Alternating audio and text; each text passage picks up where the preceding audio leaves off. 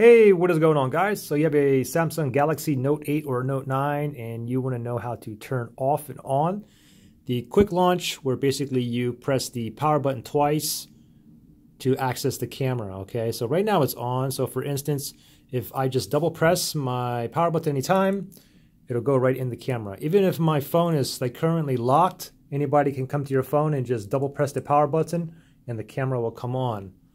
And if you want to disable or turn it on, basically go into your settings here, top right hand corner, tap on the settings icon. And then from here, what we want to do is scroll down and we want to look for quick launch. And it says right here, open camera by quickly pressing the power key twice. So I have it on right now. Now if I turn it off, now if I double press the power button, it's basically just going to lock my phone. It's not going to do anything. So if I wanted to go ahead and enable it back, which I want, go back into your quick launch. Just toggle it on, and right now it's activated. Just double press the power button and you are back in business here. There you go. Thanks for watching, guys, and I'll see you in the next one.